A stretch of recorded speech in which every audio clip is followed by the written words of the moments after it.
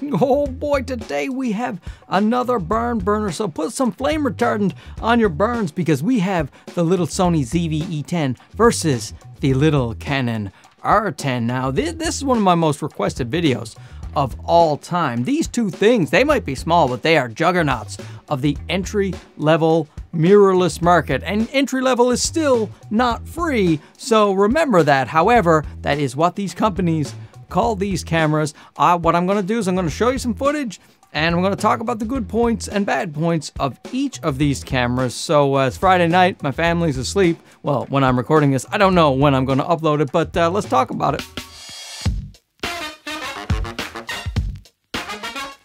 So first, I want to give a big shout out to B&H Photo, who supplied the Canon R10 for this review. I've been using it for about a month. They let me keep it for a month, and so I can have a good review against the little Sony ZV-E10, which I have had for about a year. So now here's how I'm going to do this. I'm going to show you some side-by-side footage of the cameras, and then I am going to do the thing that people seem to like on my channel, where I list the pros and the cons in list form written on the screen so that it is nice and clear, so you can figure out maybe which camera is better for you. So enough of the rambling here, let's get straight into the test. Now, a lot of people, they want to see these cameras in standard mode. I will be doing, like right now, on the GH5, first of all, GH5, still fantastic in 2022, am I right? I didn't want to do any fanboyism. I didn't want to skew the results by having one of the companies shoot this video. I'm shooting it on a neutral Panasonic. It's like Switzerland over here, the lovely Panasonic. It is a little Panasonic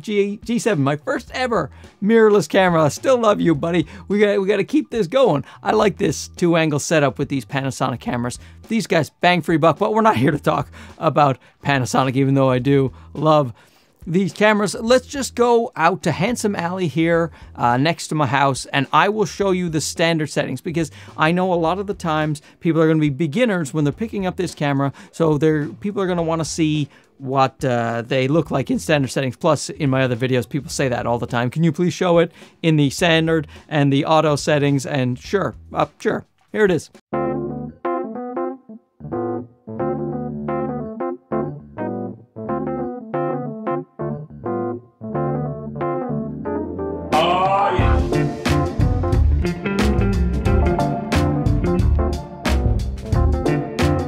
So that is what you will get right there if you just press record straight out of the box and you let the camera do all the work for you. Of course, you can do much better than that. These cameras are capable of much more. So I will show you what I would use in these situations, and I would use the HDR 10-bit mode on the Canon, and I would use the HLG3 picture profile on the Sony, and I would apply a grade. So here that is.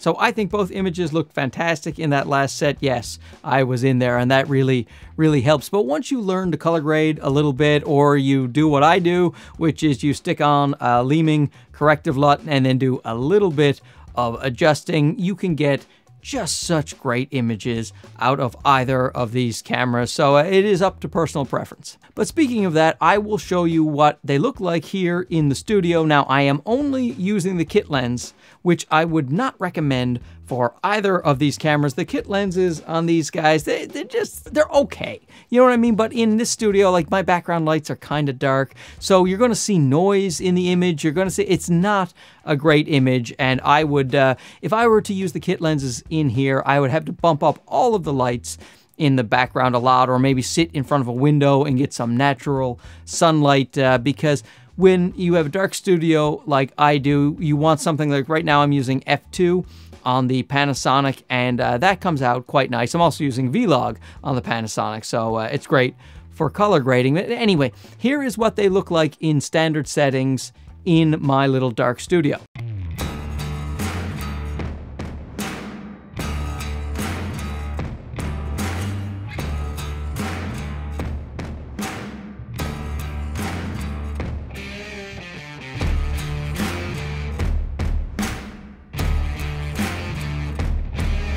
And now, of course, I will show you again what I do in the studio. I used a Leeming LUT for both of these to correct them, so check that out.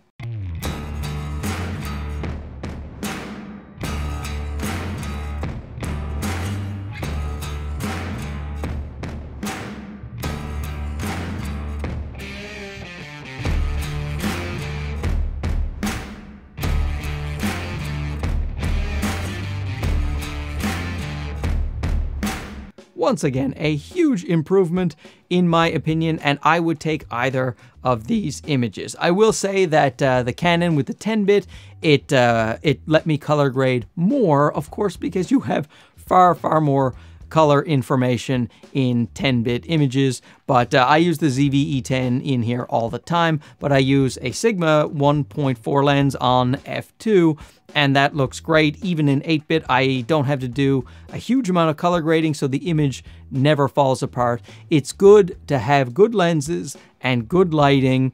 Good lenses and good lighting with an 8-bit camera is better than, you know, bad lenses and bad lighting with a 10-bit camera. Do you know what I mean? Anyway, of course, it's better to have 10 bits like I have here on the Panasonic. But anyway, both images, fantastic. So now let's go do a little stabilization test. And once again, I will use auto settings because I know a lot of you will do that starting out. Okay, so right now we are only using kit lens stabilization. So I will walk carefully because this footage will be fairly shaky. And as you can see, the Sony is a fair bit wider.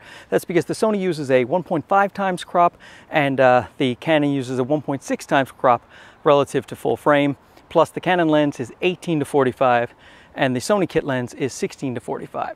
So, oh, sorry, 16-50. So if you are buying the kit lenses with the cameras, this is the field of view that you will be seeing. Sorry, I'm a little flustered. There's a lot of people in the park and I'm trying to look confident, but I'm not a confident person. Also, I'm using all auto settings again, so you can see how the cameras do in terms of the white balance and the shutter speed and the different ISO changes, and when I'm walking in and out of the shade. And plus, that is the way a lot of people will be using this. If they're picking it up first, they will be beginners and they'll want to use the auto settings. So this is what the auto settings look like. And now this is the digital crop, the first level on the Canon. It has 2 levels, and this is the only level that Sony has in terms of digital stabilization. It does have one more level, and that is Catalyst Browse. But right now, we're just using the camera's crop, and as you can see, it crops in 1.44 times. That's a big old crop, and the Canon is actually pretty similar at this point in terms of the field of view. And you know, earlier I said I was flustered when there was a lot of people in the park. There's this guy doing sprints, and he felt awkward that I was there. You know, we're all just doing our own thing, and we're all completely screwed up. So anyway, let's move on to the next mode. Now this is the enhanced mode with the Canon, and that is a mighty crop in and of itself. The ZV-E10 is here. I'm going to hold it a bit further away, use my shoulder muscles, which are very nice, by the way. So I'm holding it a bit further away here, but I would not use this mode in Canon because I don't find the stabilization works that much better.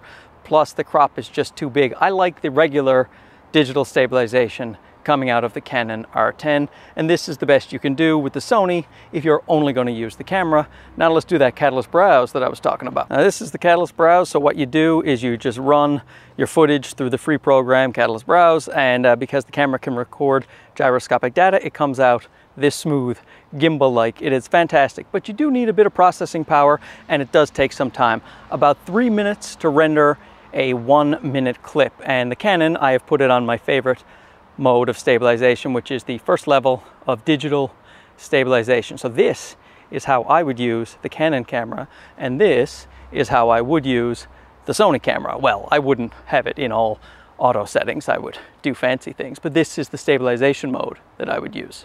In case you're wondering about the stability test, I put it on this rod here. I attached my little Ulanzi selfie stick tripod, and I just walked around with them so that they would have the exact same experience and it wouldn't be subjective. So now I will show you all 3 modes for both cameras, not in auto settings. This is color graded myself, again, using the HLG3 picture profile and the HDR profile from the Canon.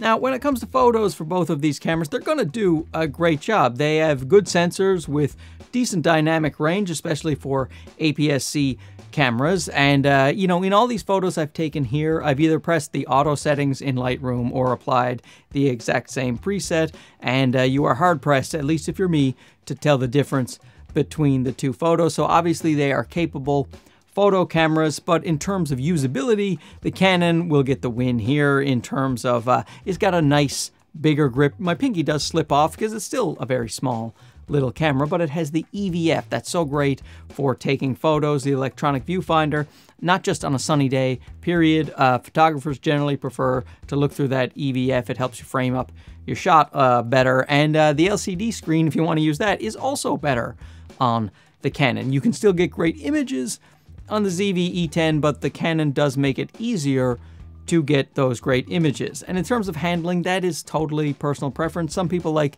the small little form factor of the ZV-E10, and other people want a bigger grip so that it is easier to carry. More pocketable, this guy, and more solid feeling. This guy is a little more airy, but it still feels good, and it does have that good grip. So in terms of taking photos, I would rather take around the Canon than the ZV-E10, but certainly I take around the ZV-E10 plenty for photos. And now, since everybody loves a low light test, here is the low light test between these two cameras.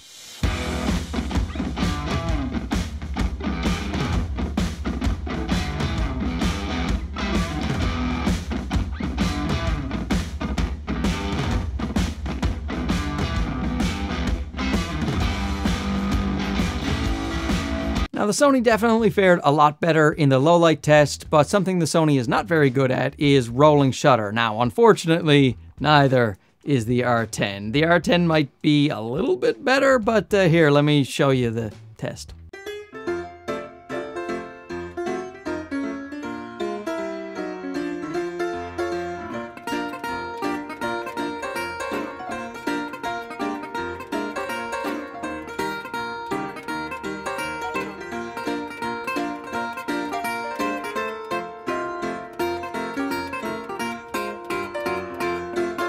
So both are really, really bad for rolling shutter. So the ZV-E10 is probably a little bit worse, but they're both absolutely terrible. So be careful with your whips and pans. And if you are filming the Tour de France, these two cameras are probably not your bag. You don't go to the NASCAR race with these guys expecting to get nice video footage. Everything's going to be all slanty. So now let's do the thing where we list which camera is better at what thing. But remember, these two cameras are great for a lot of purposes. Right here, they both have 24 megapixel sensors. They can take great photo, they can take great video. They don't have record limits in video. The battery life is surprisingly good for these old batteries that are in this thing. This guy gets about 90 minutes of 4K, and the Canon gets about 82 minutes of 4K, and there's no overheating. You set the internal temperature to high on the Sony, and as long as you keep the screens open on these guys and these guys on tripods in regular temperatures, they do not overheat. The battery will die before they overheat. And if you hook them up to external power, which you can do to both of them through USB-C, they also won't overheat for hours and hours. So I've never gotten them to overheat in those types of situations. So then what's better about one than the other? Okay, so let's go. The Sony, first of all, has a headphone port, which is great for monitoring your audio. The Canon R10 does not have a headphone jack. I do not know why they didn't include that, but they didn't. The Canon has a 2.36 million dot EVF, which is not the world's most fantastic EVF, but it's not bad. And it's an EVF, an electronic viewfinder. You know, you look through the thing so that you can take a picture or some video. This does not have one of those, which makes taking photos with this guy much more cumbersome for photographers who are used to having an EVF, which is most photographers. A lot of the people these days are just clicking on the back of the screen anyway, so for those people, it might not be a big deal, but I really miss the EVF when I am taking photos. I am used to it by now, but I definitely prefer an EVF. Huge point for the Canon. And another point for the Canon while we're at it about the screens is that This actually has a much worse screen than the Canon. Neither screen is fantastic, but the Canon screen looks a lot better, and you can see what you're doing on the screen much better. So it has an EVF, and the screen is better. On the Sony, the picture looks usually blown out, and you can't really tell how good your image is, but you get used to it going, I know when I get back home on the computer that the footage is going to look fantastic, and it does, but it's just the screen itself is not impressive, and it is not a touchscreen. This guy has a wonderful touchscreen interface, very responsive. It is a much better experience with the touchscreen. And while we're at it, let's go one more for the Canon, and that is the menus. Now, I am very used to the Sony menus, and I don't have a problem with it at all. I can manipulate the entire thing while I'm looking at the front of the camera. I can just touch the buttons on the back because I'm quite used to it.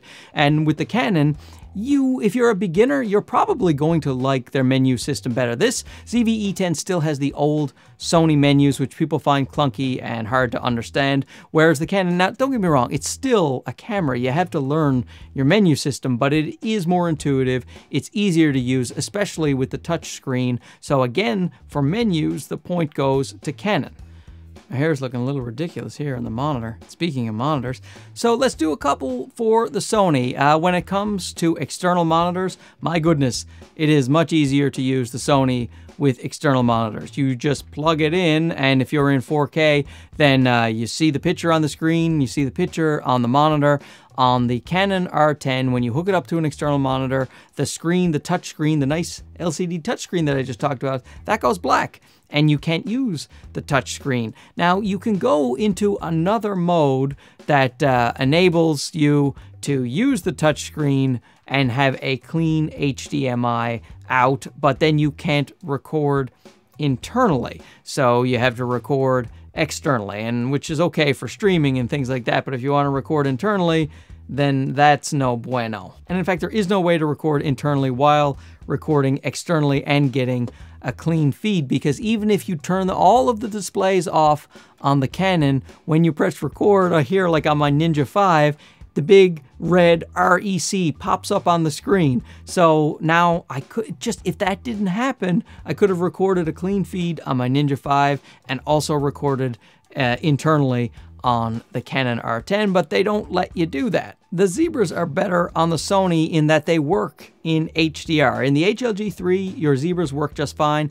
but on the Canon, when you switch over to the 10-bit HDR, which of course I want to use, the zebras are not accurate past about, I think, 75. Once you get past 75, the zebras, they just don't work anymore. So they will even tell you in the manual that they will not show you where the highlights end with the zebras on the HDR mode. So then you have to bring an external monitor and do your zebras through that if you like to use zebras. And I just told you the external monitoring situation is a bit of a pain in the butt with Canon. So then you might think, well, let me just use my histogram for the Canon, but the histogram disappears when you press record. There's all these weird little finicky things with the lower priced Canon cameras. Lower price, still $1,000 American, but anyway, we'll get to the price in a minute. But there's these finicky things like the histogram will disappear as soon as you press record in video. So now in Sony, the histogram will stay.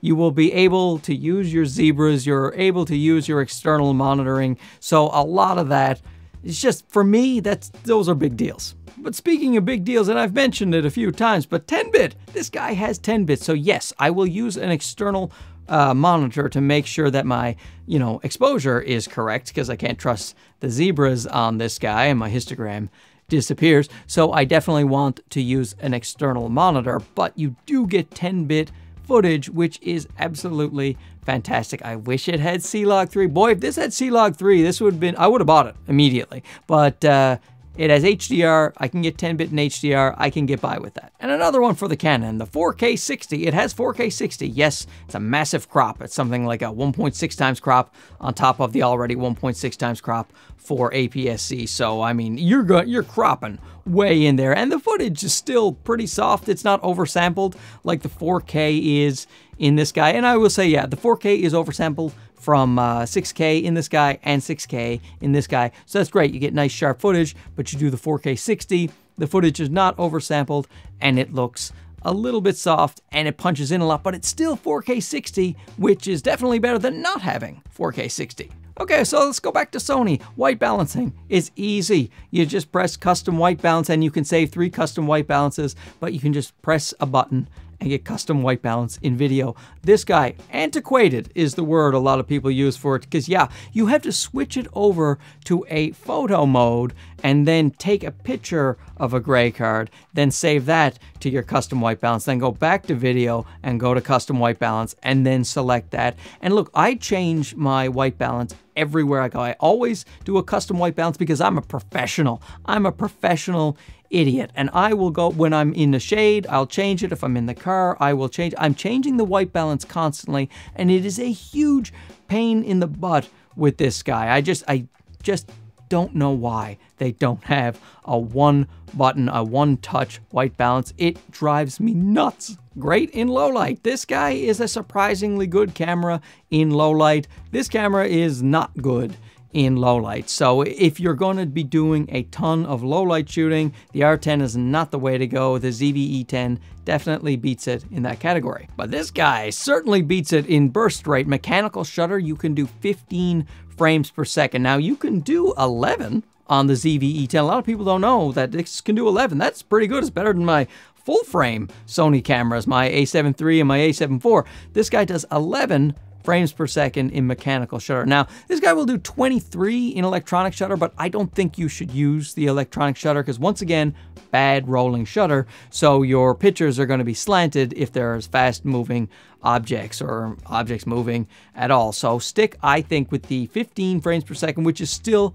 absolutely fantastic. So once again, definitely a win for Canon if you need fast burst rates. Now, of course, as you see in the video, this guy records gyroscopic data, so you can run that through the free program Catalyst Browse, and you can get gimbal-like footage, so that is a great option to have. So I use it all the time. Some people find it cumbersome and they don't like it and they think it's a gimmick. I use it every single week, so I love it. Crops. The Canon wins in this situation, but a lot of people are confused. When I did the Nikon versus the Nikon Z30 versus the ZV-E10, a lot of people were yelling in my comment section, the Nikon doesn't crop in 4K. Well, the ZV-E10 doesn't crop in any mode in 4K except for 4K 30. That's a 1.23 times crop, I believe, if you're doing 30 frames per second. But if you do 24 or 25, which a lot of people use, there is no crop in 4K.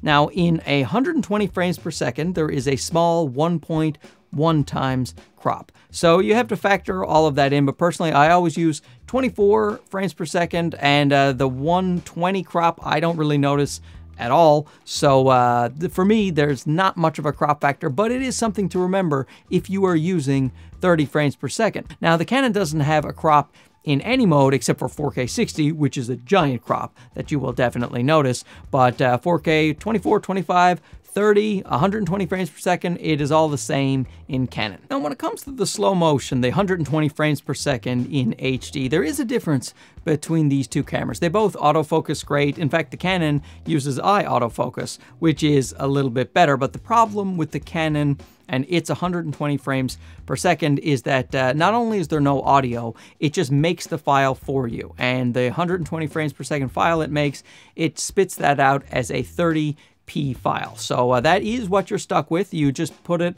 on your timeline, but I like using 24p timeline. So then I have to make that adjustment in my editor because it comes out as a soundless 30p file that is already slowed down. Now, the Sony, I think it's a much better implementation. You can do that in the S&Q mode for Sony, but they also give you the option of just shooting 120 frames per second with sound. So I can stick that on my 4K timeline, and you can hear my dialogue, and the fact is, if it'll just still play out at 24 frames per second, but the computer will throw out all the extra files it doesn't need. But then when you want to do slow motion, you can just slow it down. So for those people who want to do speed ramping, going from slow motion to regular motion, and you know, a lot of the YouTubers like to do that with their transitions and stuff like that, the ZV-E10 will give you more options. So I much prefer the slow motion in the ZV-E10 compared to the Canon R10.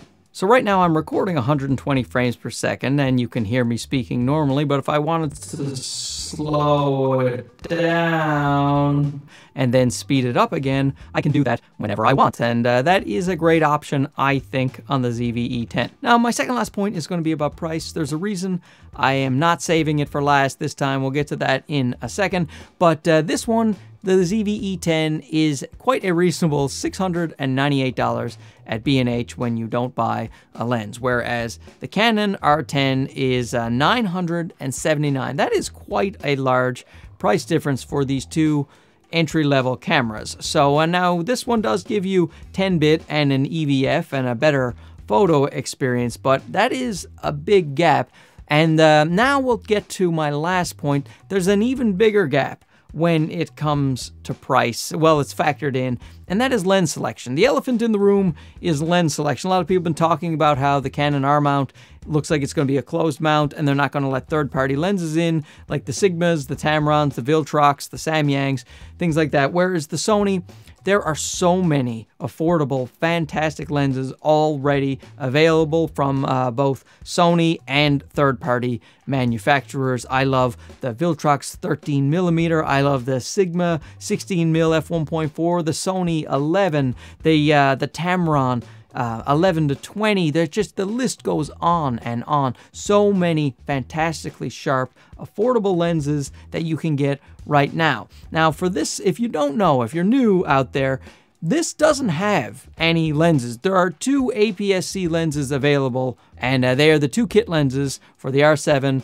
and the R10. Now you can, of course, use RF glass. You can use the full frame glass, and that will work just fine on the camera, but it'll be a bigger lens. It's not designed directly for it, and a lot of them are quite expensive. There are some exceptions, but a lot of the good ones are very, very expensive, and you can adapt. So that's what a lot of people are doing right now, is that they are buying the Canon adapter, because Canon's not letting third-party adapters right now. So they're buying the Canon adapter and adapting the EF glass, the older glass, to this camera right here. And that is probably your best option. Now, whether or not you want to do that, that is up to you, but I will link a very interesting video to Mark Wiemels.